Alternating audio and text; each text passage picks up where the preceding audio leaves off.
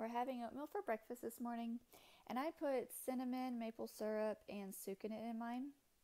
The kids really like it that way. It gives it a good sweetness to it, but it's not a lot of sweeteners that I don't really want them to have. And then I add 2 to 3 eggs to mine because Leland and Anna, whenever I make oatmeal for some reason, they just want just the oatmeal. They won't eat anything else with it. Now Wyatt, he will eat oatmeal and still have eggs on the side. And that's still on some days.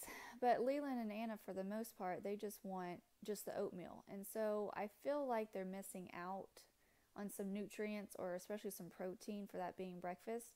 And so I add the eggs in there and I mix them up really, really good. You have to mix them up really fast and thoroughly whenever you're adding the eggs to the warm oatmeal, because if you don't mix them fast enough, it'll actually make it to where it makes scrambled eggs inside of the oatmeal, and they won't eat it if they see that either. So I mix it up really fast and it incorporates it really good, makes it nice and silky, and that way they're getting protein in their oatmeal if that's all that they're going to eat for breakfast. While the kids are eating breakfast, I am going to make some sandwich bread, and I am going to do a video where I can focus on this a little bit more and get more of the details with it. But here it's just going to show me adding 2 teaspoons of the active dry yeast to the bowl. I do have 1 1/3 cup of filtered water warming up on the stove, just long enough to get warm while I put these other things in the bowl together. In the bowl with the yeast, I'm going to add a tablespoon of raw honey and 2 tablespoons of butter. You can add more or less honey and butter if you want to, play around with it, do what you like. Here I measured out the water. I made sure it wasn't too warm. You want it to be warm to the touch, kind of like you want with a baby bottle, but not too warm, because if it's too warm, it will actually kill the yeast. Now, when I make my breads, I do use a scale because it does give me a more consistent outcome once everything is baked up. So here I'm using einkorn, so I'm going to measure that out, and then I am going to add a little bit of the all-purpose flour to it. If this is your first time making bread or you're still not super comfortable with making bread, I suggest using all-purpose flour, and that measurement would be 420 grams if you're doing all-purpose flour. If you are mixing it like me, the grams do change a little bit when you start using that fresh ground flour. But that's a whole nother thing that we'll probably cover in the video that I do designated just for this sandwich bread. After you add the flour, you want to add 6 grams of the salt and then 1 egg. I actually do not have an egg in the house on this day. Do have chickens, but I after our little attack from the dog, I only have 2 laying hens left, so I don't get that many eggs in a day. But I did have some egg whites in the refrigerator left over from when I made some ice cream, because when you make ice cream, you separate the egg yolks and the egg whites. So I do add a few tablespoons of egg whites into it, and this does still work. If you see here, it does still make a dough. That's exactly what you're wanting to see when you are mixing your dough. You want it pulling away from the sides. You want it making that ball. And that, I mean, when you start mixing your dough, you're going to think that, you did something wrong. It's not going to come together at first. But I got my dough looking that way probably after about 15-20 minutes of mixing. And the longer that you have it mixing, the more the gluten gets formed. And that gluten is what really helps your dough rise. So don't be afraid to let it mix for 15-20 minutes. A lot of the times when it looks like your dough's not coming together, it's just because it needs to be mixed a little longer.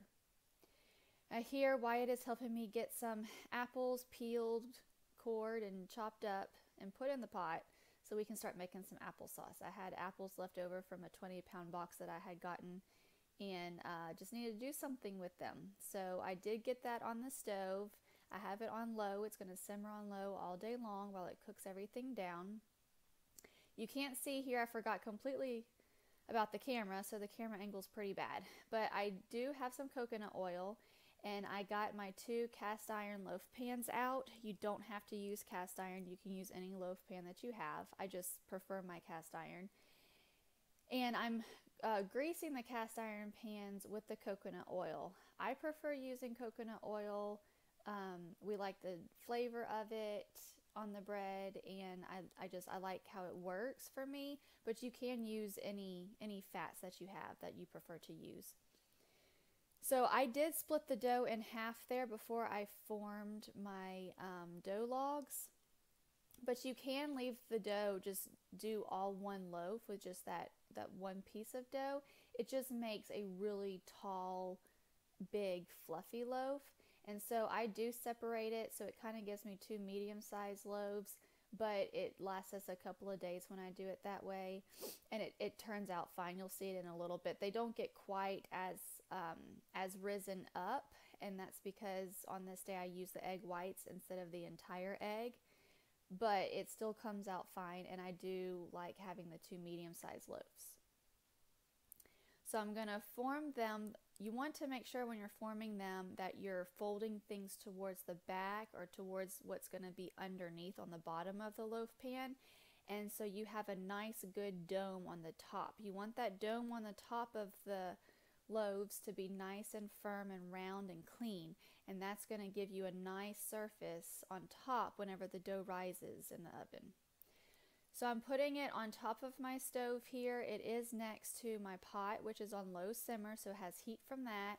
And then I preheated my oven to 350 degrees Fahrenheit. So while the oven's preheating, it's going to have the heat from that to rise a little bit more and rest in the loaf pans before I put it in the oven. And I do cover it with some kind of cloth to make sure that none of the flies and other bugs and stuff will get in it. So now that my oven is preheated, it is going in the oven at 350 degrees Fahrenheit for 30 minutes. Make sure you set that timer, because these will get firm quick if you overbake them. They're still good, but it does get pretty firm.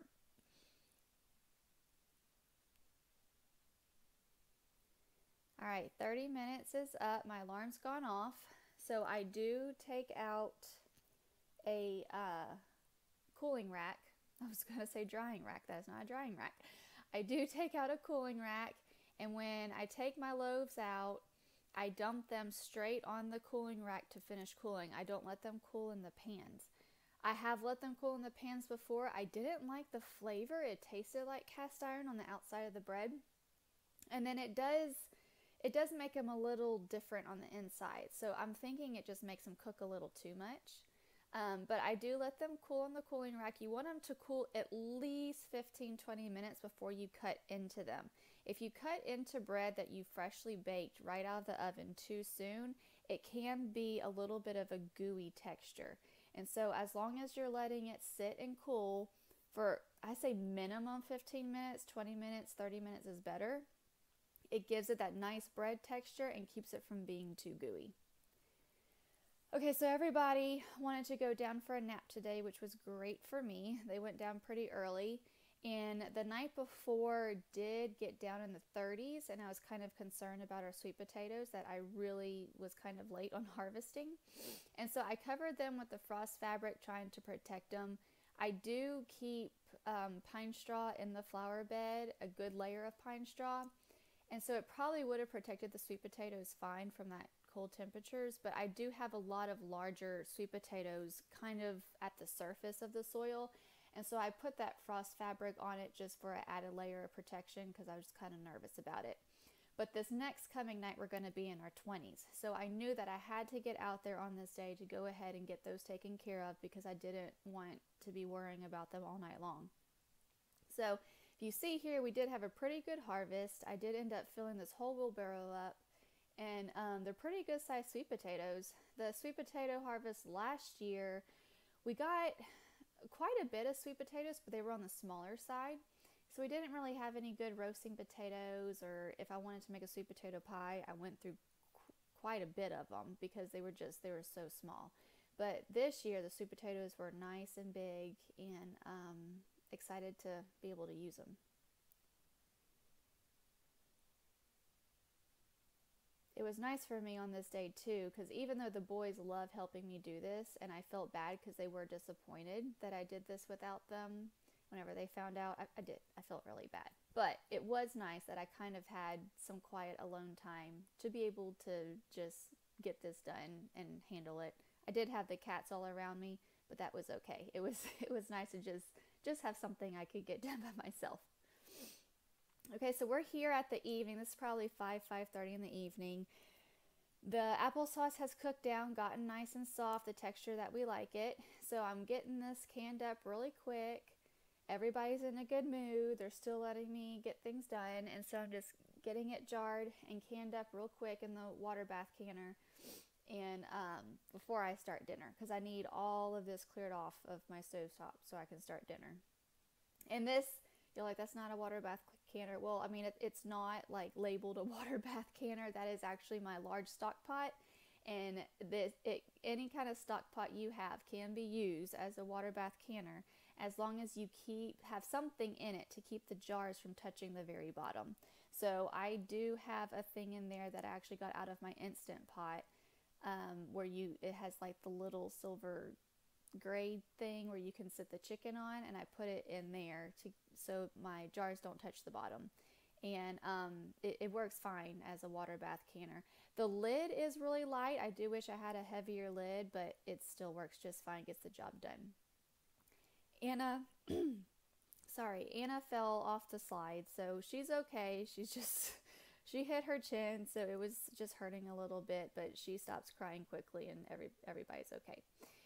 So anyways, I finished this up, get dinner started, and then off to bed we go. So thank you for watching this video, and we will see you on another one soon.